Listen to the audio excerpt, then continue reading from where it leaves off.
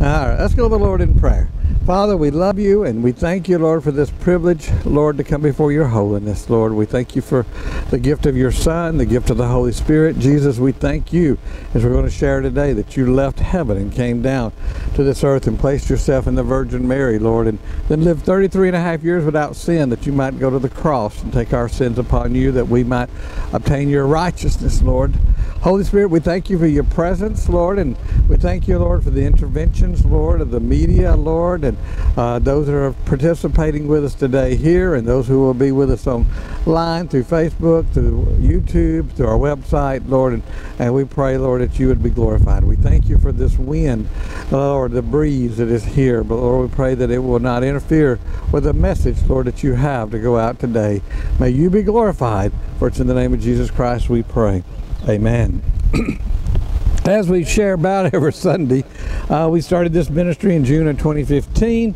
In January 2016, we began a series of messages on the red letter words in the Bible. That means the words that Jesus spoke. And we started with his first words that he spoke at the age of 12. We are now, today is 114th message, and we're looking at John 13. John 13. If you would go with us there, and we're going to start in verse 31. Now, in John 13, you must realize that we are in the last 15 hours of the life of our Lord. And in verses 31 through 35, Jesus discusses two main topics. First, his departure, and then his new commandment to his disciples and to us today. So we're going to look at those very briefly. The first thing, again, we want to look at his departure, because that's what comes up first. At this particular time, as you will see when we read verse 31, Judas has left the room and went out into the dark. And Jesus begins to speak to his disciples about another departure that's going to take place, his. So in verse 31, John 13, verse 31, it says, so when he, that means Judas, had gone out, Jesus said, now the Son of Man is glorified, and God is glorified in him. If God is glorified in him, God will also glorify him in himself and glorify him immediately. So 5 times, if you notice there, Jesus uses the form of the word glorifies. And the reason he did that, because to him, death is not a mournful tragedy, but a magnificent triumph. That's what he came to do, to live, to die, that we might have life. It's a glorious, not a gruesome experience. Psalms 116:5 reminds us, even in our death, precious in the sight of the Lord is the death of his saints. So Jesus knows that his teachings are difficult for his disciples to understand. So patiently, excuse me, and tenderly, he assures them now of his care for them. In verse 33, John 13:33, notice it says little children. And by the way, the reason I emphasize that, this is the only time in scriptures that Jesus called his disciples little children. But again, he's trying to patiently and tenderly come and tell them how much he cares for them. So he says, little children, I shall be with you a little while longer. You will seek me, and as I said to the Jews, where I am going, you cannot come. So now I say it to you. So Jesus now is no longer, as we have in the past, many messages talking in mystical shades and meanings, that we call them parables, but he is now being very explicit to them. How he now presents to his disciples, he presents them with 3 hard facts that they must face, because they are with him at this time. First of all, that his departure is imminent. It is necessary. He is going to depart. Secondly, people will look for him, and the people is going to be confused because of his death. And then nobody can go with him. Not even them at this time. They can't go with him. And later we're going to go into that in another message, hopefully the following message, where he talks to Peter about that coming and following him in what is going to take place. So this possesses a very big problem for the disciples. how would they go on? How would they continue the ministry without him? What will be their identity now that they don't have the master? They don't have Jesus with them. Of course, he has been sending them out, and he's been teaching them that they can minister without him in the physical body, but in their mind they don't see it. And then they want to say, well, they think they're going to lose their impact that they're having or have had on the world. Now, the second thing he talks about is a new commandment. Jesus is understanding that they have insecurity, and he wants to stabilize them, and he gives them, and us today, actually this is for us, a heavy commandment. In verse 34, John 13, 34 and 35, he says, a new commandment I give to you, that you love one another as I have loved you, that you also love one another. By this all will know that you are my disciples, if you have love for one another. So let me ask you a simple, straightforward question this morning. If you're a born again, washed in the blood of Jesus Christ, follower of Christ, how are people supposed to identify you when you're in a crowd of other people? Are people to know you are a Christian, that you are a Christ-like child of God because? Now, think about that. But let me ask it in a different way, so that instead of you're looking at yourself, we're looking at and others. Is everyone, let me ask you, is everyone who wears a cross around their neck, or earrings are shaped like a cross, or even lapel pins, are these, does that mean they're a Christian? Does that identify them as a Christian? No, not really. Because I once asked a waiter, we were in a restaurant there in Panama City, and a waiter had this beautiful cross hanging around his neck. And I asked him, so you're a Christian?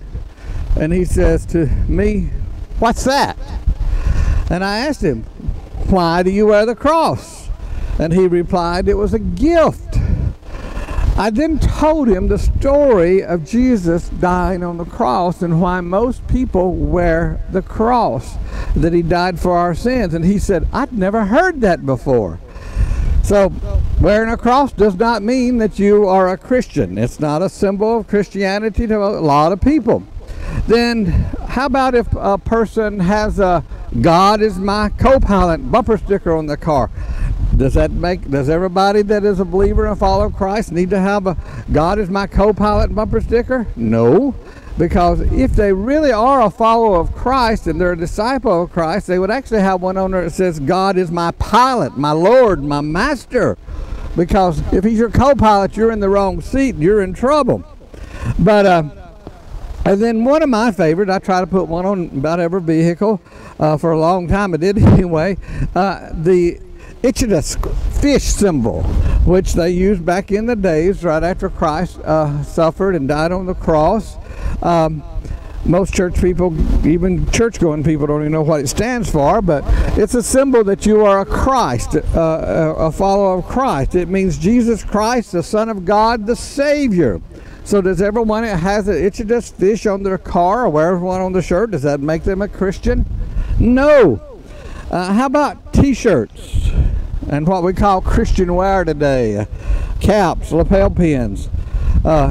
Because a person wears that, does that make people want to respect them and know that they are a follower of Christ, that they are a Christian? I don't think so. One time I was at the fair there in Bonifay and come across a young man. He had this wonderful t-shirt on. It had a picture of Christ on the cross, and then he had on a Budweiser hat.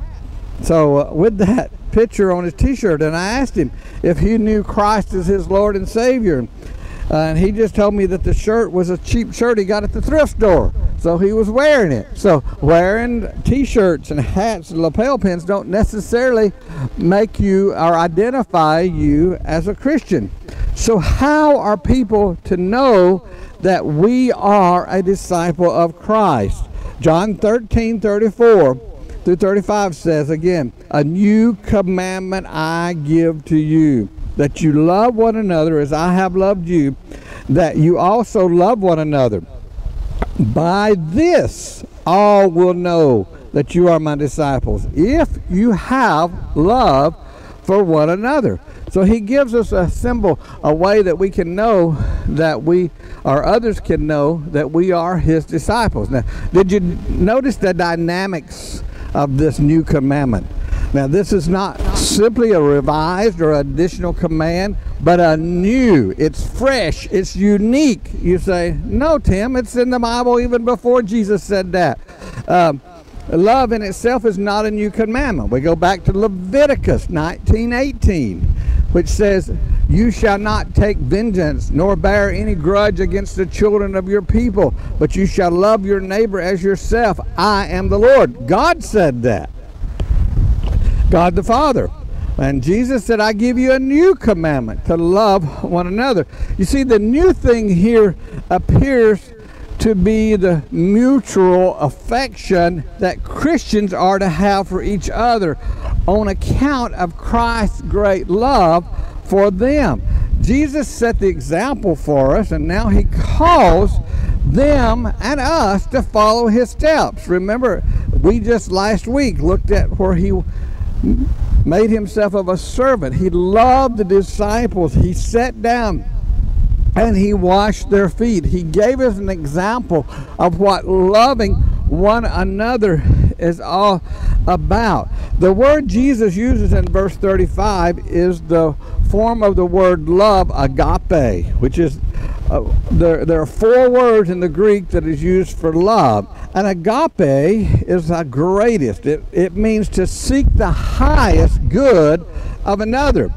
This type of love, see, he's talking about here, refuses to respond negatively to other people, to other believers. It refuses to reject other believers. It refuses to demand conditions on other believers. It refuses to nitpick the lint of someone's soul. So when Jesus says, as I have loved you. But let me go back to that now. Again, I must emphasize what he is talking about here. He is talking about Christians loving Christians, or disciples of Christ loving disciples of Christ. Yes, we are to love our enemies, but that's a different love. We're supposed to love those that are not followers of Christ. But he uses a different word. He uses the philos, friendship. You're supposed to be friendly to them, but you're not. You don't have to participate in what they're doing if they're not of Christ. We don't participate. We care for others that are not Christians. We pray for them. We try to let them see Christ enough that they want to be a part of what we are a part of. We're to be the salt that makes them thirsty for him and the light that draws them out of the darkness. But this particular verse is talking to followers of Christ, Christians loving Christians. They will know we are followers of Christ because we love one another. When Jesus said that, again, as I have loved you, he set himself as the standard by which we are to forever measure our love for one another. He's telling us here, he's telling them, I left the splendors, I left the comforts of heaven because I loved you. I left all of this. I called you to be mine, knowing all your faults. He is saying, I taught you even when you were stubborn and closed-minded. I loved you. I corrected you when you stepped out of line. I even washed your feet on my way to my death. All of this was for your highest good. My interest, he said, is saying, is not in myself, but in you. Now, I had a friend just last week tell me an interesting story that sort of exemplifies this in the culture and the day and age in which we live. He said that his daughter lives there in North Carolina, and she just started attending a small church there in North Carolina. And just out of the blue, here a while back, she had a seizure, so she's no longer allowed to drive while they try to figure out what caused this particular seizure. So the people at the church have come around them and are loving them. The pastor's wife has been picking her up and carrying her to work and to the doctor's office every day, whatever she needs to go, and then going back and picking her up and bringing her home. And it's not a short drive. It's a pretty good drive from her home to where she works, and plus the lady leaving her own home and carrying her. And the church ladies have been fixing meals for them. And so this particular friend of mine here in Florida, who has this daughter there in North Carolina, he's ready to move to North Carolina because he wants to be a part of a church that loves its people like that. See, that is what he's talking about. We must love each other, care for each other to the highest degree that we will do for others and help others. And Jesus gives us a mandate for this in John 13. It's a mandate that adds a new dimension to the meaning of love. And this dimension not only changes lives, but it's in a compelling way, it shows the world that we belong to Jesus, so that they will say, hey, that's great, that's love, that's what Christ is all about. I do see, I do understand. So notice again, yes, he told us to love our neighbors, but that's not agape love here. It's friendship, and we're to friend others and help others to come to Christ. But here again, he is talking about agape love for other believers. We are to stand up for one another and be counted. So what kind of impact would that have again on the world? Incredible, right? It'll have an incredible impact. Nobody can ignore authentic love. Nothing is more impressive than unselfish attention. Notice what it says in verse 35. By this all will know that you are my disciples, if you have love for one another. That word know does not refer to knowledge that has been taught, but to knowledge that has been felt. They will know because they see, because they feel, because they understand this love that you are my disciples. What will, again, the observer know about us? What would they know about you and me as followers of Christ? They will know that we belong to Jesus, that our love for each other is a distinctive badge of his ownership in us. You see, again, these other things that I talked about earlier, the Attichus fish, it tells people I have a belief that I put on my car. I believe in Jesus Christ, the Savior, my Master, my Lord. If you wear a cross around your neck, it may tell others that you're connected to a religion. But love for others, especially other believers, to an extent that you do the utmost for their help, for their highest, and you regard them, you do things for them. That links us to Jesus himself. That's the mark that matters, the mark that makes a difference. I want to close and get this thought. Many people today are afraid to love because they've been hurt, and they know hurt, and they know love opens us up. But I want to say to you, if you never step out on a limb with people and God, you'll never grasp the fruit of a nourishing relationship with you.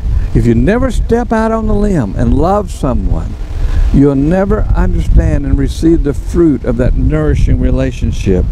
C.S. Lewis wrote in The Four Loves, in his book The Four Loves, on page 169, he wrote, "To love at all is to be vulnerable.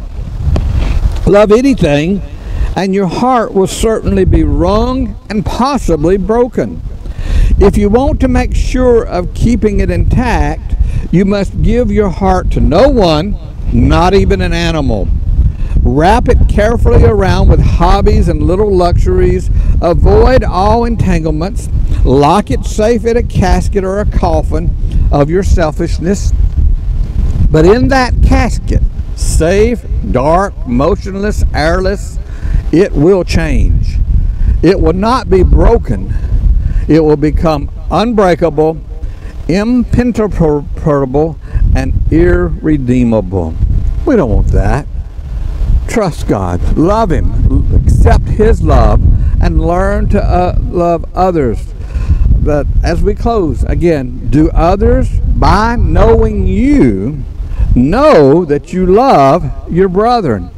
Authentic love began with accepting the greatest expression of love that has ever been offered to you, which is the love that God offered freely to everyone. And once you begin to experience His love and begin to building your relationship with Him, authentic love then becomes a reality that you can share with others as you become a part of the family of God, and hopefully a local church that you can grow in, where not everybody's perfect and not everybody's a believer, but you can find them and you can love them and you can grow in your relationship, and others will see Christ in you and glorify Him and know from your expression of love that you are His disciple. 1 John 4:7 says, Beloved, let us love one another, again, for love is of God, and everyone who loves is born of God and knows God. He who does not love does not know God, for God is love. If you don't have a personal relationship with Christ that has made a difference in your heart, and you have experienced His love and love for others, you've experienced true agape love. If you've never come to there, I would like for you to stay with us afterwards, or contact us, or contact someone you know is a believer and a follower, and let us know how God is dealing with you. And because we want you to know, there's places on the internet where you can contact us at our phone number 850-547-5228, or our email timhall_2000@yahoo.com, and we would love to share with you. We would love to pray with you and help you find a local body that you can become part of and grow in your walk with Christ.